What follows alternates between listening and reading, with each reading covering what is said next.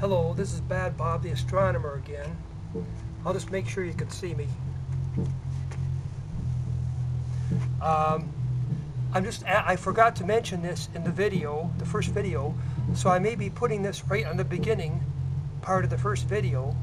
I wanted to mention that about 8 years ago, I put 10 short videos on YouTube describing how I improved, pardon me, the mosquitoes, how I improved some of the health problems I've had through the years. And those videos are, I think you just have to look up Bob's Life video. That's the name of the first one. I think they go, I'm not sure what the rest of them are, but they'll be there. And they're on my old YouTube channel, which is Enthalpy20. I think you spell it ENTHALPY20.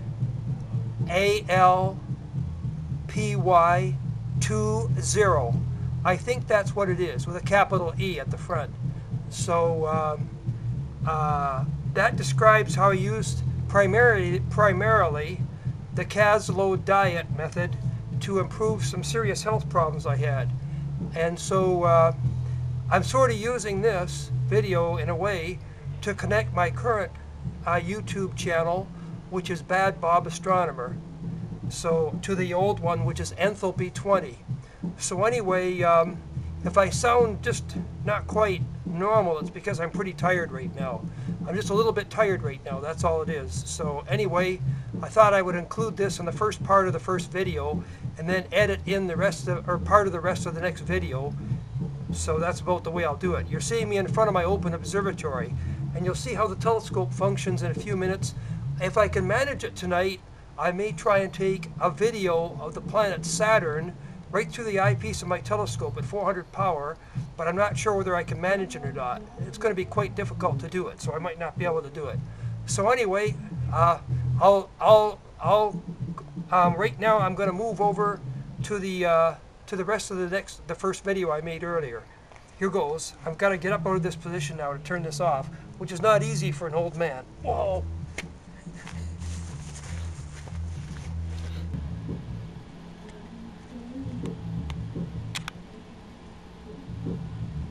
There it is. That's as good as I'm going to get it.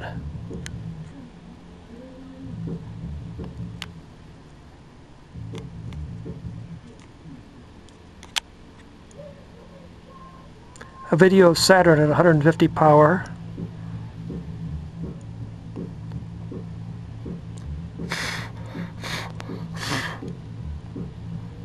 Mosquitoes are coming after me pretty bad. I didn't have time to set up the other eyepiece or get the focus or anything.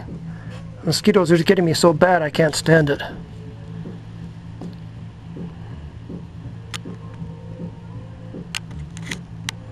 Zoom it out again to center it. It's still there, but it's a little fainter. Saturn's going behind some trees right now.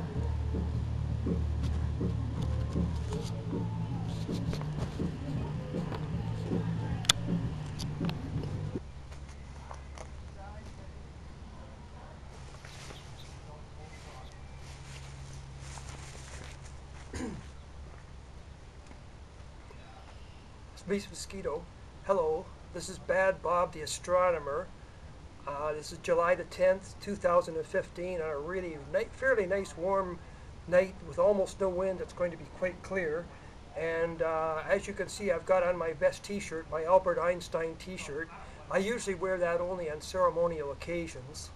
I thought I would mention off the bat that I have been following the Kaslow diet now for 31 years, and if you're interested in where to locate that, just go to Amazon.com and put in Arthur Kaslow into the search engine. That's Kaslow, and a mosquito, will be swatting mosquitoes. You'll be seeing me doing that, and that will take you to where there's some books by him. I think the only book is the one that gives the way to do the diet response test. It's Freedom from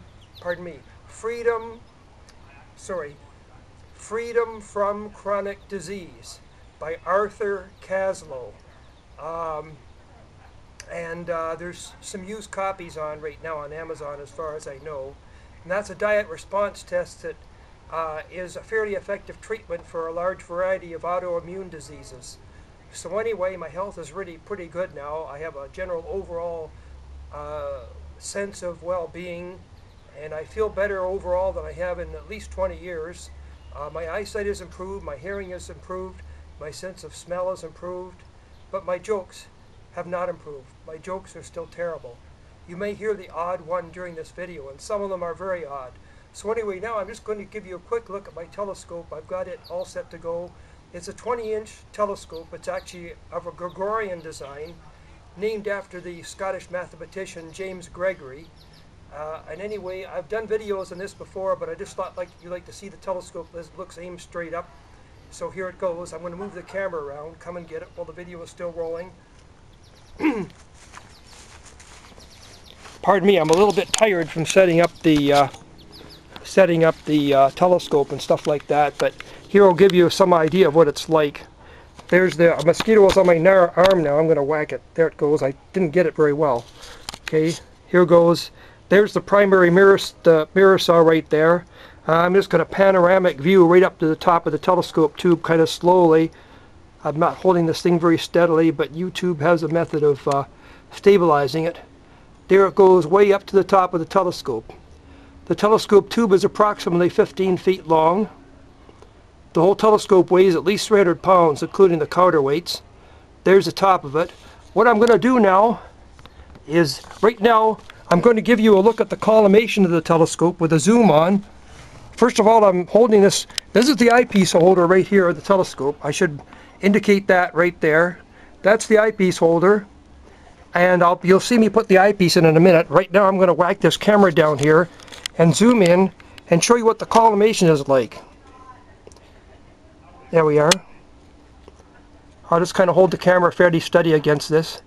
You can see that the thing is collimated fairly well. What you're seeing, all those rings there that are showing a little bit of reflection, those are the edges of light baffles that go inside the thing. Pardon me, I'm just maneuvering another mosquito off me.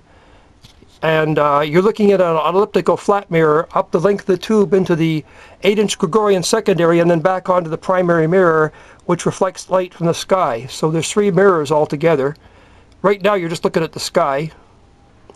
I'll get this centered a little better. There it goes. Mosquito's getting my elbow, pardon me. I just have to get it. Whoa.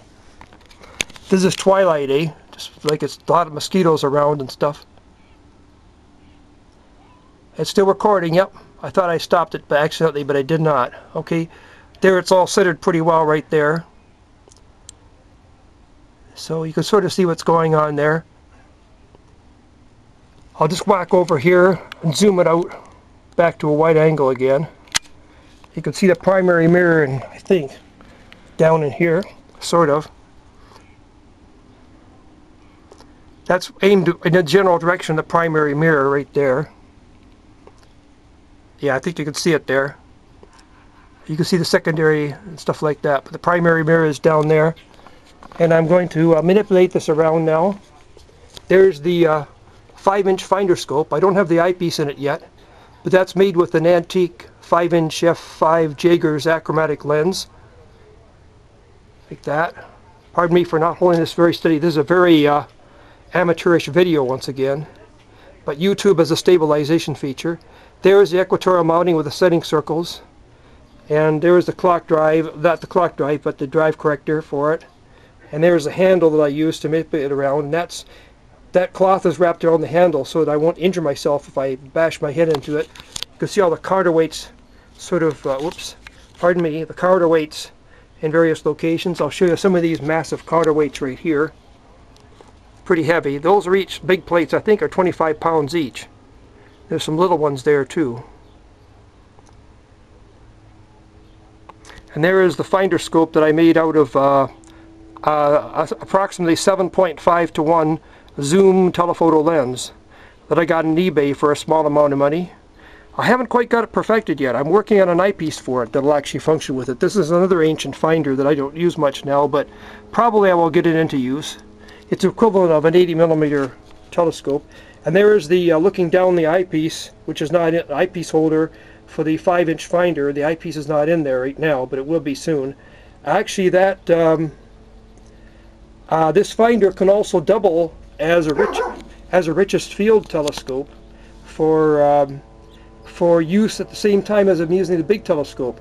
So if I want a wide-angle view at low power, or especially if I want one with a nebula filter, I say to get the whole Veil Nebula in or something like that, I can do that with this telescope. And it's pretty good. Just take the eyepiece out of the finder and put a wide-angle eyepiece in with the nebula filter in it. And this little device here is this long device right here attached to the telescope tube is sort of an open type of finder, like a ring sight. There's the bottom ring right there that you can look through, and there's a top ring right up there. I think you can see it up there. I'll kind of zoom in and out a little bit. And those two rings, they're not aimed accurately now, but maybe I'll get them aimed accurately tonight. I did some refurbishing on this a little bit, so you can see how long the thing is. I kind of zoomed out on it a bit. There it goes. Now, what I'm going to do is show you how this telescope sways around a little bit. Whoops, a mosquito on my hand again. But it flew off on of its own free will.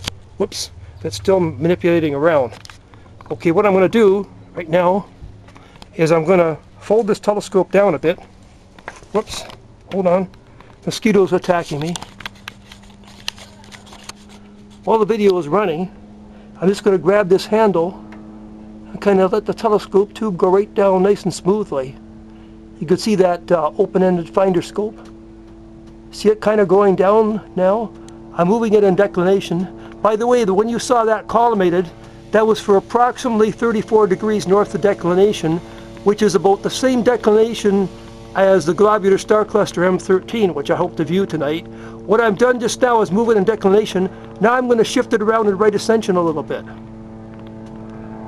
You can see it actually shifting over to the left, the whole tube, relative to the background trees and stuff. It's shifting quite a bit in right ascension now. Now I'm going to maneuver it back over a bit. You might be able to see it against the background clouds. I'm going to nice and slowly and smoothly swivel it back in right ascension. I'm going toward the west with the telescope now. Usually it's right aimed approximately at the southern meridian now, which is where I do most of my observing. I'll swivel it back just a bit more. I do most of my observing as objects cross the southern meridian, because that's when they're usually at the greatest altitude above the horizon, and the best seeing conditions and the clearest skies are up in that area. So they're just swaying backward again, and a mosquito is getting my arm while I'm doing this. Oh, it's now swimming past the southern meridian a little bit. Okay, what I'm going to do is get myself out of this predicament, because I'm down on one knee now and I can't get myself up because I'm old. So I'm going to move this back up again and use the handle to help myself up. And I hear something scraping there, which is not a pleasant sound at all.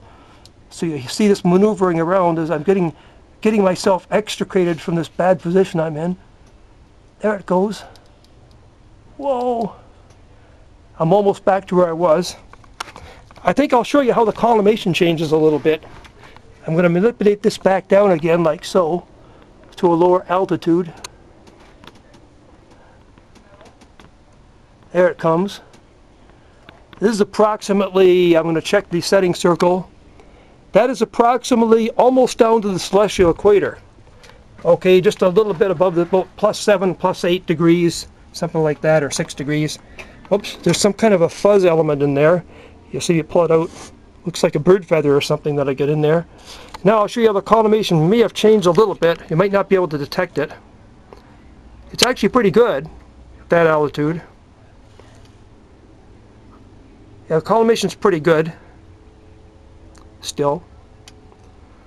You can see how the mirrors and that little dark shadow are lined up pretty well. I think one of the light baffles is just out just a little